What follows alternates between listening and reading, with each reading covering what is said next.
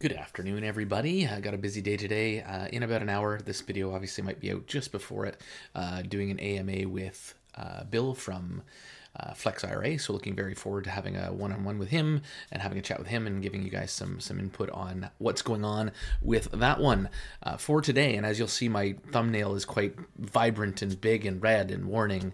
A lot of people have said they still want to get into degen plays. I'm not necessarily a huge fan of them, but that said, there are opportunities out there that if everyone comes in it together, there is a good chance many could come out winning, but many of them have Ponzi-nomics to them. So I do not, and I've kind of been torn with that idea, whether I want to talk about projects that include Ponzi-nomics and stuff. And then I realized, well, the US dollar is a Ponzi-based system.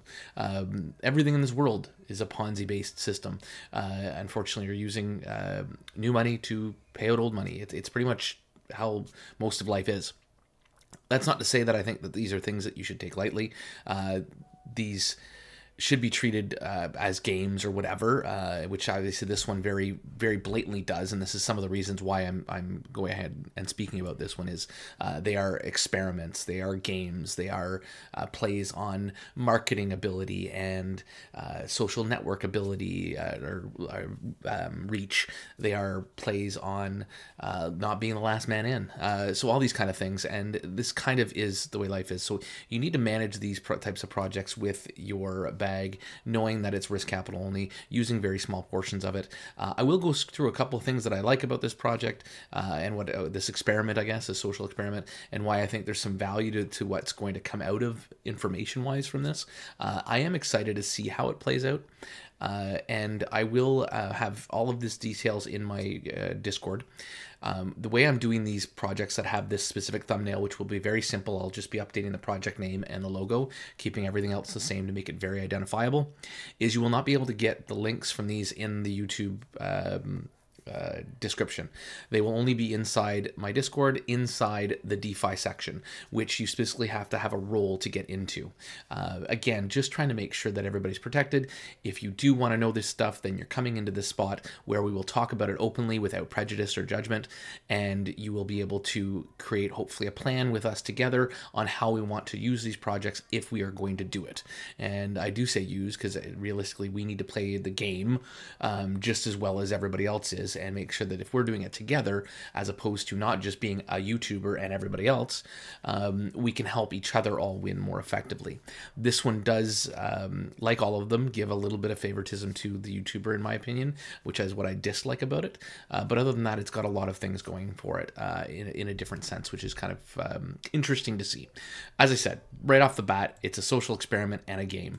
I like that they're being very open and transparent about this. You'll see this in pretty much every video that they've talked about, even when you go through the story with the degenerate YouTuber. And so a couple of things, over to the white paper quickly, well laid out, goes through everything. It's very detail oriented, very math based. You have pools where most of the money will go, which is the ones that are inputting the most of the money, and then the smaller pools that are a little different. And this is very important to notice, is you earn a potentially larger X if you're in the bigger levels with the most money, which does kind of make sense as much as is what it is. So if you invest $3,050, you can 4x your money up to 12,200. If you put in 100, you can 2x your money up to 200. Is kind of the max earning before you have to re-input money and stuff. The other big thing to this one is you do need to refer 3 people and have them come in under you in order to 2x your money. And then the other stuff can happen through other chants and different things inside the protocol. And other than that, random lottery pool. So there's lots of little different things and nuances they've kind of put in there to make sure the funds get shared around. Obviously, most of the funds are going towards, and I'm sure they have it in here somewhere.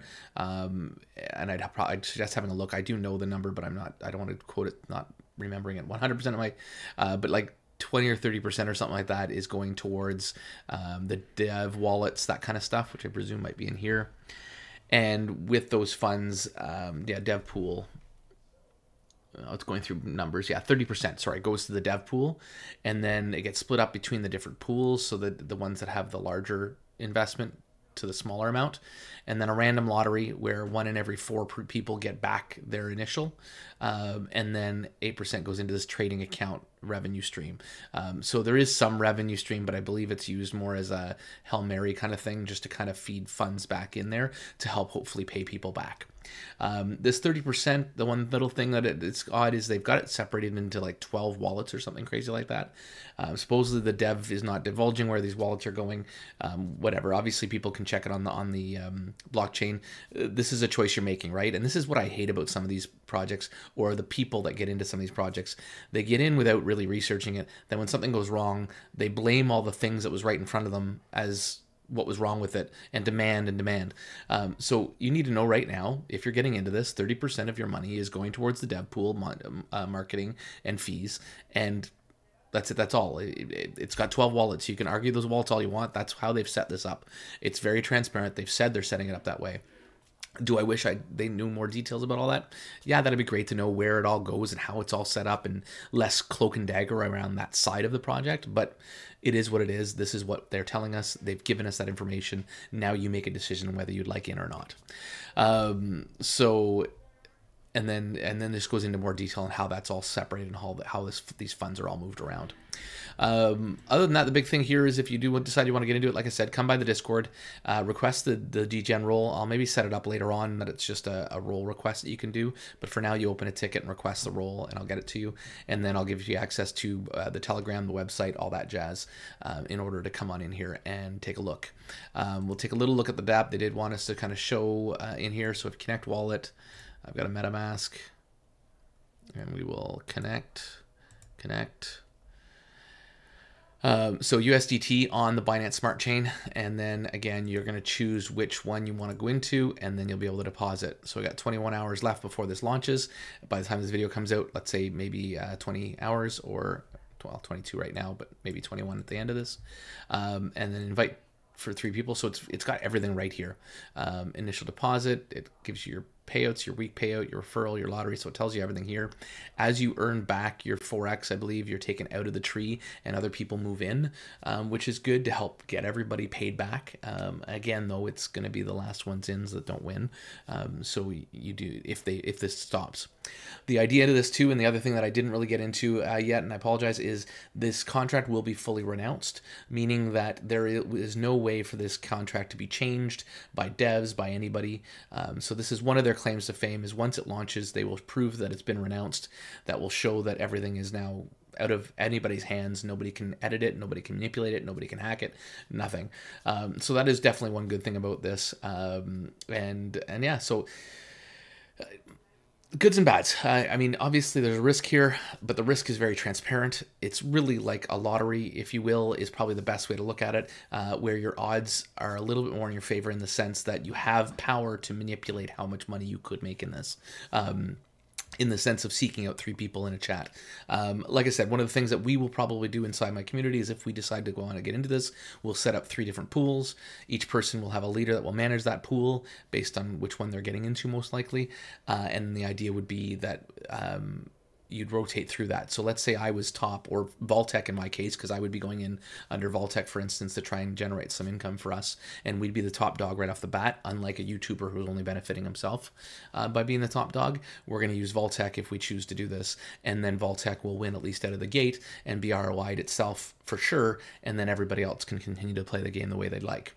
We'd then rotate through. So as Vaultec got their, if they went into the big one and got their 4x, they could then go back in to help other people get back by putting another contribution in. They're helping everybody else ROI a little faster. And then again, maybe if we make 2 rounds of it kind of thing, we can help each other back again. Hopefully that all makes sense. As I said, I am curious. This one is far more unique than pretty much anything we've seen in the space for a while. It doesn't, it holds no bars. Some people will say, oh, you're promoting a Ponzi. It's not a problem promoting a Ponzi. It's a problem promoting a Ponzi scheme. Technically, if you promote a bank and say this bank is good, you're promoting a Ponzi. If you walk around the street and talk about some favorite brand you have, you're promoting a Ponzi. Life is full of them. What you don't want to be doing is promoting a Ponzi scheme where they're saying everything is good and you know that it's not, and you're telling people about something that you know is hiding itself and masking itself as something real, earning real revenues and all that jazz. And really, it's just a Ponzi. That's a Ponzi scheme. That is not allowed. So that's about it. Let me know. I'd really love to know in the comments below what you guys think about doing content like this and having that big red banner and having it kind of cordialed off in my Discord. If you enjoy these kind of plays and like to play around with them with 1% or 5% of your portfolio kind of thing, and kind of see how it can work for you, then let me know. I'd love to hear it in the comments. Also come by the Discord and say hi and let me know what you think about all this. And we'll possibly do more of these plays, possibly won't. It's really up to you guys how we want to go about this. I do appreciate all of you, and I do appreciate the growth the channel is hopefully going to start experiencing again, because we definitely have been on a lull with content and whatnot. And yeah, thanks so much, and have yourselves a wonderful day.